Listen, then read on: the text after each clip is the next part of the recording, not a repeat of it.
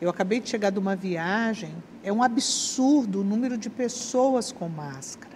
E aí você diz assim, curiosamente você cutuca o ombro, né? Porque sou infectologista. Vem cá, você está gripado?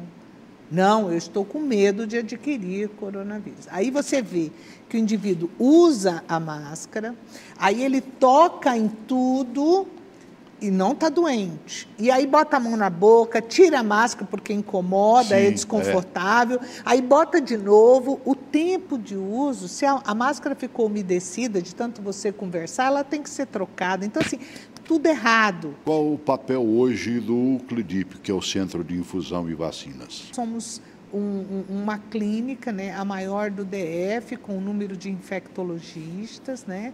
Nós somos 6 infectologistas, em todos os dias da semana, com cobertura com médicos especializados.